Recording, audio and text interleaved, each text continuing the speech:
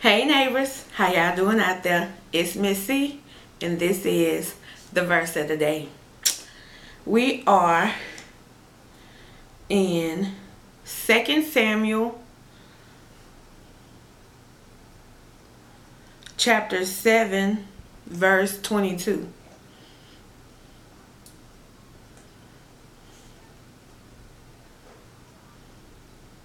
And it's coming out of the New Living Translation.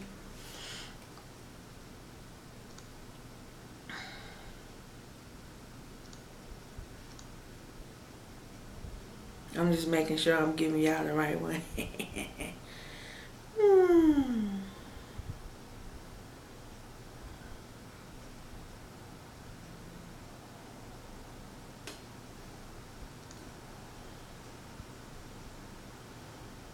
Yeah. 2 Samuel chapter 7 verse 22. It says, "How great are you, O sovereign Lord? There is no one like you. We have never even heard of another God like you." So this verse right here is giving God his props, okay? Because there's nobody like him. Nobody. So it says that he is sovereign. So let's go to the dictionary and find out what that means. To be sovereign is to be considered or known as a monarch, a king, queen, or other superior ruler. That means overall, you calling all the shots. You got the juice. Yes, honey. It says a person who has supreme power or authority. And that he does. Jesus has authority over all in anything.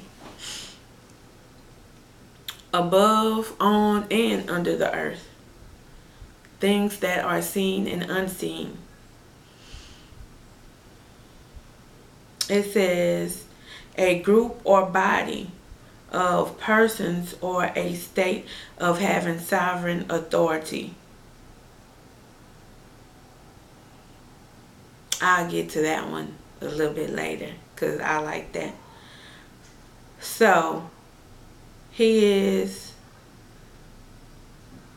the supreme ruler, the king of all. He's God. So let's go back to that scripture. It says, "How great are you?" This is someone giving him some praise, letting him know, giving him worship, letting him know how great he is. God don't have to tell himself that he's great.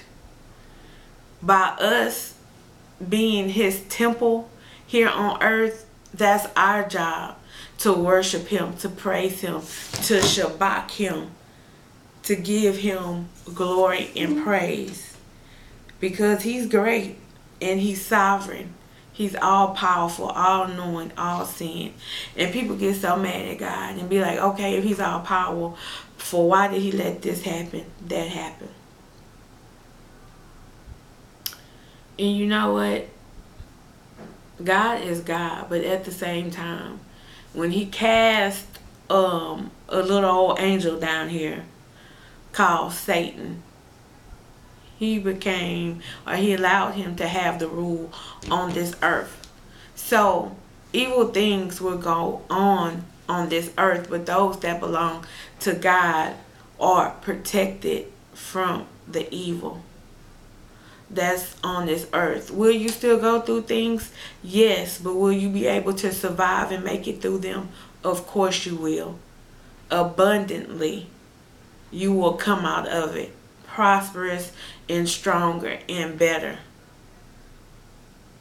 So yes, he do allow things, but the things God allow, if you continue to trust and believe in him, he will use those things that were made to destroy you, to catapult you into a life you would have never imagined you could be in if you just hold on and be patient, because he's good like that.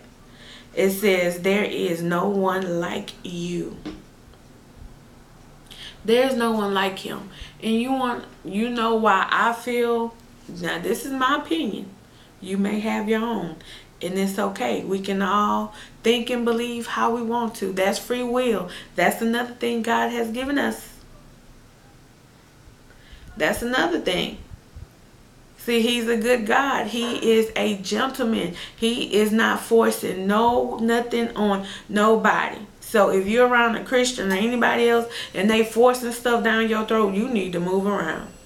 Because if God would not do it, then those who say they belong to him should not do it either.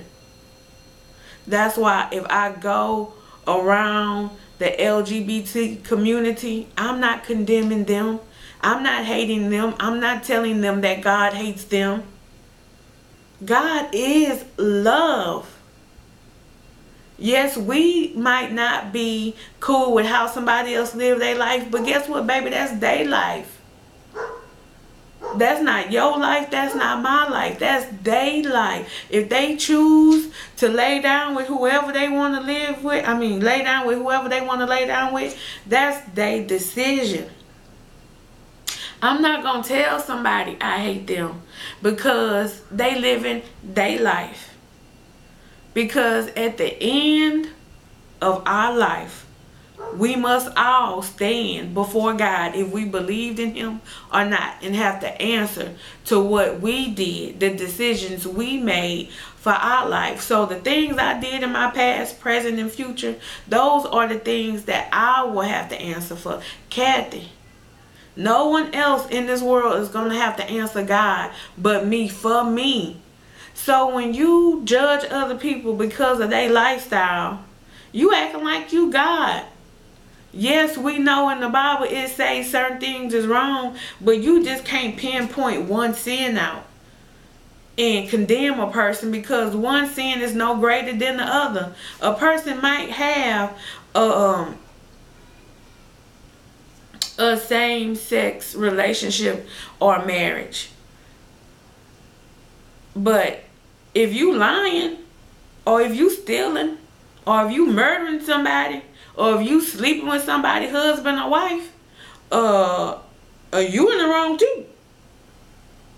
So we have to be careful. That's why I say, why are you worried about the stick in your brother's eye when you have a beam in your eye? If we focus on taking care of ourselves first, then seeing our own problems, our own mistakes, our own mess, our own drama will humble us and make us run to God so we can receive forgiveness and help through his son, Jesus Christ. So then, therefore, he can bless us to be able to help somebody else. You can't help nobody and you judging them. It ain't gonna work. Because people will feel the offense in your heart. People will feel that you're judging them, that you're talking about them. But if you're able to come to them in love, and first love them for just them, then just maybe you may get your point across. But God is love. So when I say that I love y'all, I'm not loving y'all with my love, because my love is weak. My love need crutches sometimes, okay? I need the love of God within me to be able to love those who bring across my path, because I'm not perfect, nor will I ever be perfect. I don't try to be perfect, but I do make sure that I'm the best me I can possibly be, and that's all I can be, and that's all I can do, and that's okay with my Father, because he promised where I am weak, he will show himself strong and mighty in my life. So I'm cool having weaknesses. Do you feel me? I'm cool not having the best of everything in this world, because it all belongs to our Father anyway. So people may stunt on it, but you better watch out. Because the word of God says he will give me houses I did not build, or land I did not buy. So therefore, it have blessings out there for me. And I believe that they are mine. But I must ask for them and I must believe. So therefore I can receive. That's faith. Believing in things that are not seen. So, there's no one like him. His love is unmatchable. And the reason why I feel as though, my opinion, okay? The reason why I feel as though there's no one like God is because out of all of my 36 years of living, God is the only God that has came after me. Yeah, I said it. He came after me. Yeah. All my life, he protected me. He provided for me. He was guiding me when I wanted to listen. Half the time I didn't because I was hard-headed. I wanted to do me, boo. I wanted to do what I wanted to do. But even in the midst of me doing me, he still loved me. He still cared for me. He still protected me. He still sent people in my life to help lead me and guide me back on the path that I should have been on, that I shouldn't have never left. But this is life. And things happen. Some days you might lose your job. He's there to be your provider. You might lose a loved one, and he's there to help you hold and handle that grief that can bring you in a pit so deep it seems like you'll never come out of it. I know. I didn't felt the pain of not having the two most important people in your life. I felt it. But yet and still, I'm still here thriving and surviving because of the love of God. No other God, and I will not be mentioning no other God's name because this is God's platform. And he is a jealous God. So I will not be giving no glory to no other God on this channel. But people say there's other gods out there.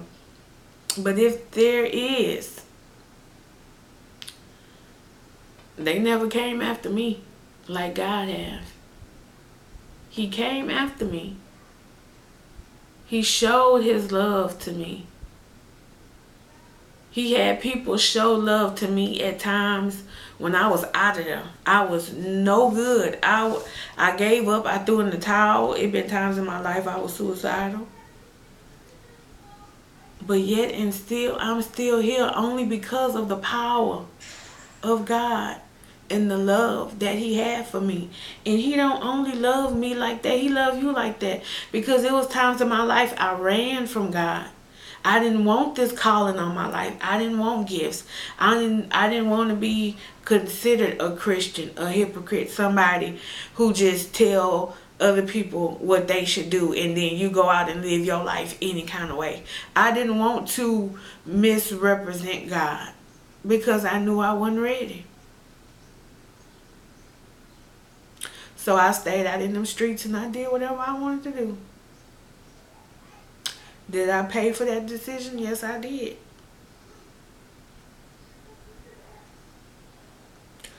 I did. But it was my choice though, y'all. This is what I need to get y'all to understand. It's your choice in life how you gonna live your life. But when you have a God that loves you and cares for you and want to show you your predestined future, what he has planned for you, what you was created to do, don't run. I know everybody like different things, but when I was young, when God was trying to first save me, when I was a teenager. I wanted to go to clubs. I wanted to party. I wanted to drink. I wanted to smoke. I wanted to freak. I wanted to get nasty. I wanted to do everything. I wanted to do everything. I wanted to travel. I wanted to live lavish. I wanted to do everything that I can do right now, just with a better heart and a better mind. If I want to have sex right now, I can have sex, but I choose not to because I'm not married. Have I had sex before? Of course, I'm 36 years old. How many 36-year-old virgins you know? I'm not one of them. Did I wish I would have saved my virginity? Of course, because the person I gave it to wasn't worth it. Wasn't worth it. So any young women out there that's watching this video, hold on to your goodies. Keep your flower closed. Don't bloom it before it's time. I'll do another video on that because I got to go deep with that one. But keep yourself, keep your heart. Young men, if you got any young men watching this video,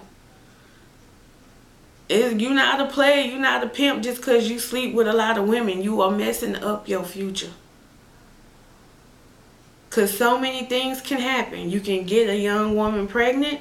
You can catch some STDs, and some of them stay with you until you die. They can't be cured by a pill. You can lose your life if you sleep with the wrong woman. But all these guys, uncles, daddies that's telling their sons to go out there and have sex with all these women, you're just hurting that child because you're leading them down the wrong path. It's not cool to have sex with a whole bunch of women. What do you have to give a woman after giving yourself to everybody? What's special about it?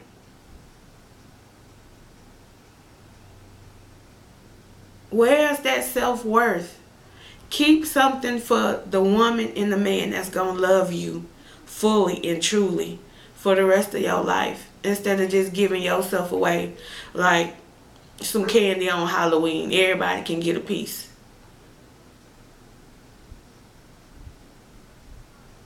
You must love yourself.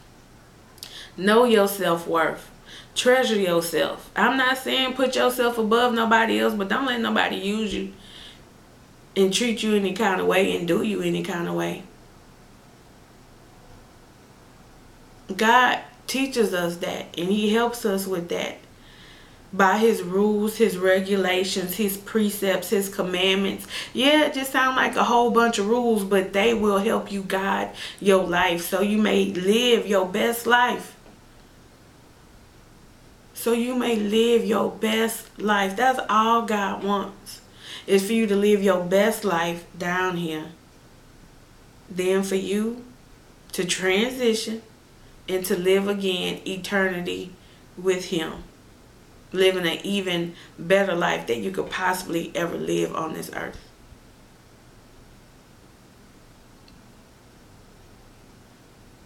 But we can't do that following other people, other gods, other idols, putting everything before God and leaving Him on the back burner, telling Him to wait, when all He's trying to do is to give you the very life that you want. And people say, I'll come to God when I get ready. I got to get myself together first. You can't get yourself together. Oh, honey. You can't get yourself together yourself. You did not make yourself. You were created. So you have to go to the one who created you to repair the damage that this world has caused in your life. You can't repair yourself. I hear that all the time. God know my heart. God, He do know your heart, and He know you need help. That's why He send people to love on you, to care for you, to help you. But when we are in our mess, our mind is so messed up to where the people we need, we push away, and the people that we don't need, we cling to them like a cheetah on a gazelle's butt. You know how they put their claws in that animal after they done ran and got on them and hold on to them and be biting them? That's how we are to people that we don't need in our life. We get so addicted to what we don't need, to when what we do need comes to us, we reject it because it's so different from everything else we've been doing, how we've been living, how we've been moving, the type of crowd, the type of people we have choose to surround ourselves with. And it takes a lot of love, and it takes a power. It takes power. It takes grace. It takes mercy. And God give that to us all. But you got to steal away. Sometimes you got to get to yourself, away from everybody, so you can hear your own thoughts for yourself. Sometimes we be around people so long to where we start getting their mannerisms. We start talking like them, acting like them. And when you separate yourself from people and start to be your true self, who you feel as though you are on the inside, people say you changed. Of course, because you're now yourself and not all the things that people have tried to put in you or say that you were. Like, people can say, oh, you're this, you're that, you're this. But that might not be you. Only you know who you truly are.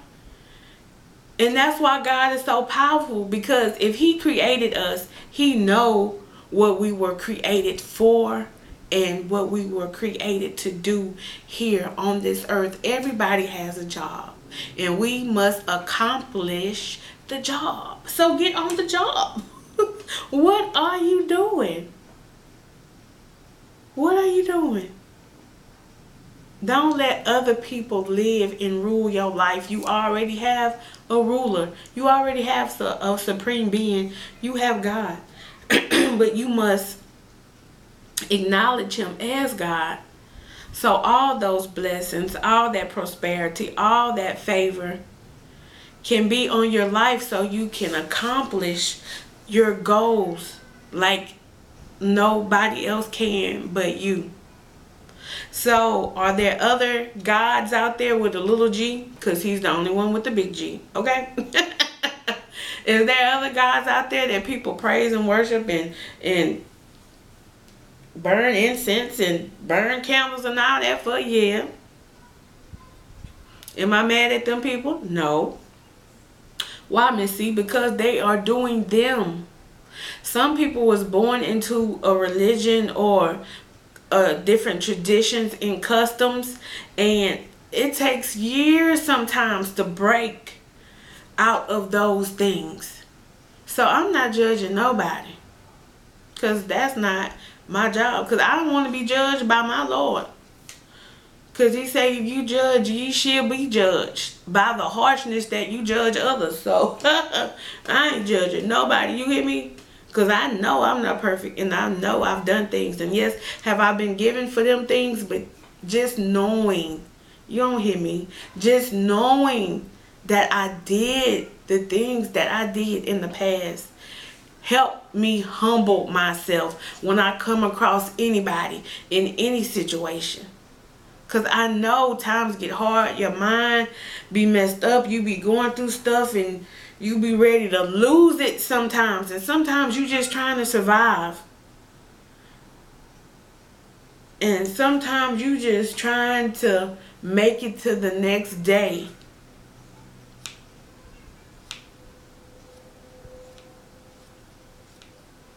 Be careful who y'all put y'all mouth on.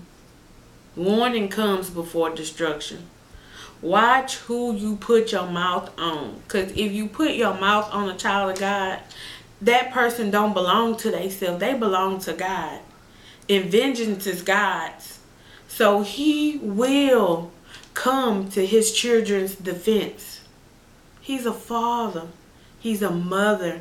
He's a grandparent. Whatever you need God to be, He can be that for you, for me, for anybody who needs Him.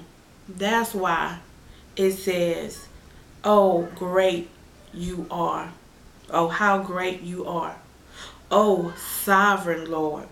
There is no one like you. We have never even heard of another God like you. I've never heard of nobody bigger, badder, greater, more loving, more kind, more better than God. If they have, if there is, no one ever told me about them. So till that day come where somebody can convince me that something is bigger and better than my God, I'm down like 4 flat tires with my God, with my Lord, with my Savior, with my Comforter. And I'm riding this thing out till I see Him face to face. I hope you enjoyed this verse of the day. I know it was long. But that is what was on my heart. I hope you appreciate it. I hope you got something out of it. I hope you wasn't offended, because everything I say it with the love of Christ. And I mean it with good intentions. If you like this video, give it a thumbs up. Leave me a comment down below. Let me know what's on your mind. Let me know how you feel. I appreciate it. And make sure you subscribe. If you haven't been getting my videos, sometimes you have to unsubscribe and resubscribe, because y'all know YouTube be tripping. I'll see you next time. Bye.